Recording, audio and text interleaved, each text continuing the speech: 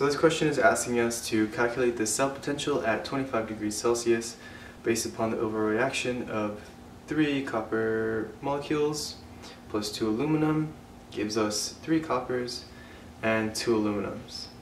The standard reduction potentials are copper 2 plus to copper solid is plus 34 volts, and our aluminum 3 plus to aluminum solid is negative 1.66 volts. So the first step in the process is to find out what our cathode and our anode are, because our equation is cathode is our cell potential is the cell potential reduction potential of our cathode minus the reduction potential of our anode. So it's pretty simple. We're going to have to figure out our cathode from the equation and our anode from the equation, and the cathode is going to be the one that gets reduced or gains electrons, and our anode is going to be the one that loses electrons or gains a more positive charge.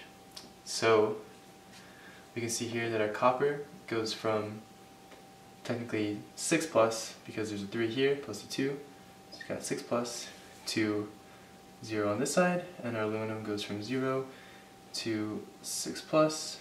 So our copper is gaining 6 electrons, becoming more negative, making it our cathode, and our aluminum is losing 6 electrons, making it more positive, and giving us our anode. So, pretty simple.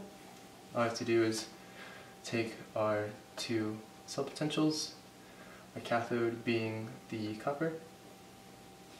So we have our cell potential is equal to positive 0.34 volts minus a negative 1.66 volts of our anode, or aluminum. And so minus minus can be a positive, so we're going to have 0.34 plus 1.66, and that gives us a cell potential of 2 volts. That's your answer.